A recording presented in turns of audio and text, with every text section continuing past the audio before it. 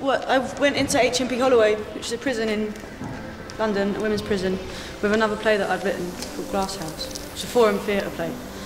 And I went in with that and watched the inmates watching the play and then responding and taking part in the forum. And then I did a little bit of a gig. I just spent the day in Holloway prison, and then it just really stayed with me. I didn't really realise how much it had landed, how much that experience had kind of landed in my head until I started thinking about Hopelessly Devoted. And I was thinking about what people are devoted to, you know, in times like this. For me, it's love and it's creativity. And I wondered about how in a jail cell, in an environment where you need those transcendental things the most, how successful those things can ever be and how they can survive in that kind of environment. How they just created this reality for themselves which didn't not acknowledge that they were in jail, but it was like, it became about their relationships with each other.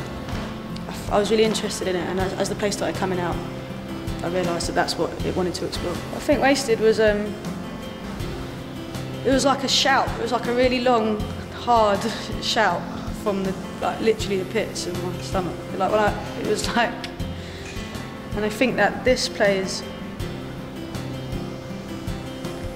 I've got a bit more distance. I'm not writing about stuff that's so, you know, it's not something from reality in the same way. It's much more a kind of an adventure in playwriting. I don't know if I've improved. I'm still completely petrified by the form. I still feel completely out of my depth.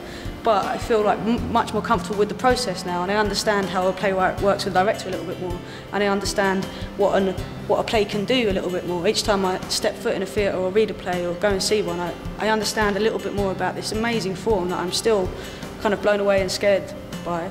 But it's all a development. It has to be. Otherwise, otherwise it's not creativity, because it's stagnant. So I hope it's a development. Otherwise, I'm in trouble.